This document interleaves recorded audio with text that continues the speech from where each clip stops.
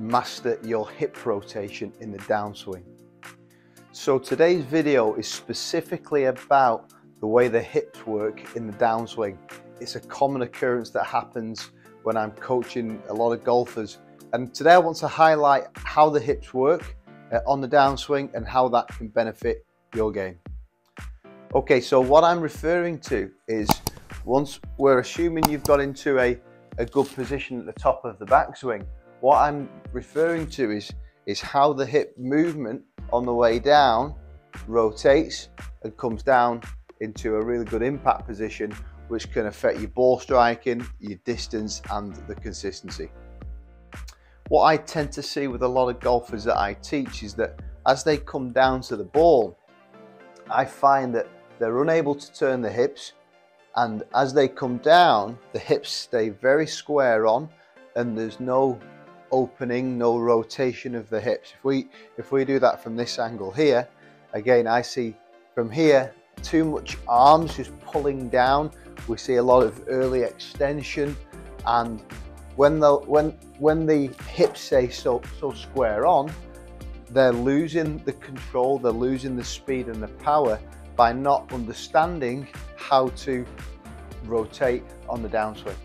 Okay, so let's think about how the synchronization of the body works in the golf swing. Okay, so once we get up to the top of the backswing, where the weight is spiraling up the body, so that's from left ankle to right shin, left shin to right thigh, left thigh to right hip, left hip to right ab, left ab to right shoulder. So we are coiling up, okay? As we get to the top of the backswing, we're coiling up to the backswing where we are fully loaded on the backswing. And the downswing really is the opposite of that, so the absolute reverse, okay? So what we're saying now then is that the first move should be into the ground, okay? So I'm pushing into my left foot, okay, my lead side.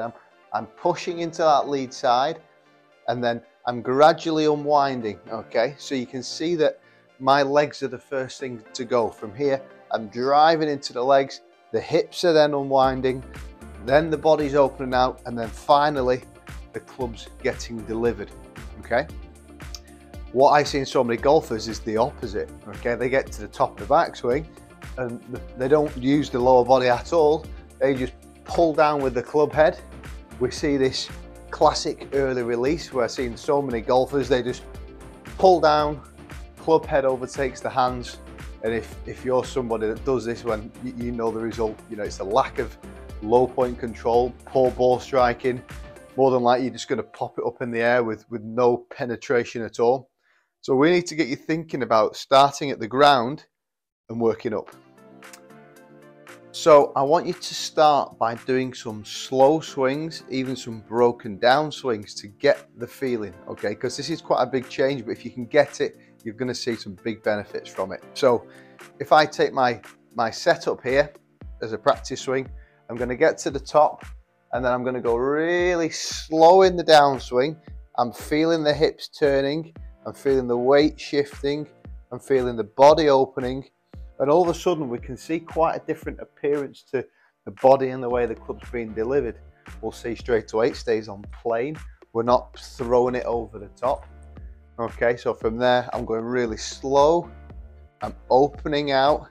I'm letting the club naturally come down on plane, and then we're getting into this nice impact position, and we can just naturally release through, okay?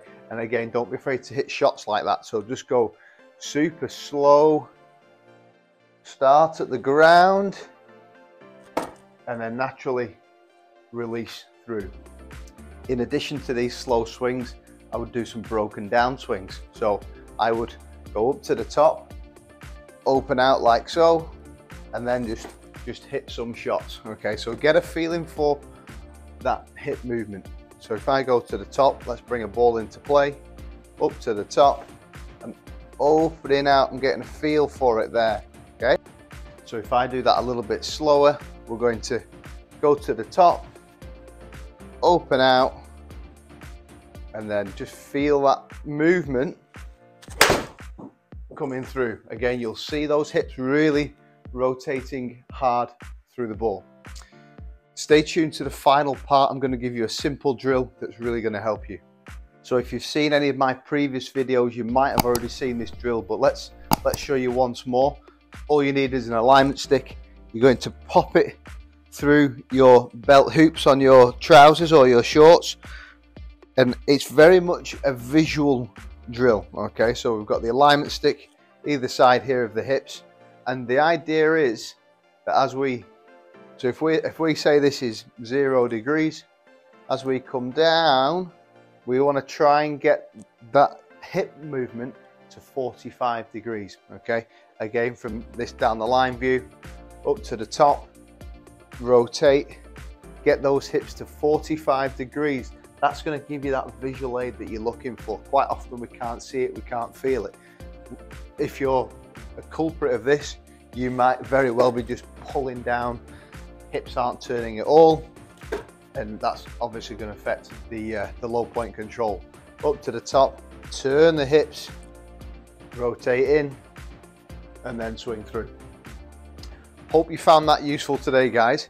If you would like a more tailored approach to your game, check out my Skillist profile in the description box below, where you can get 25% off an individual lesson or a monthly program.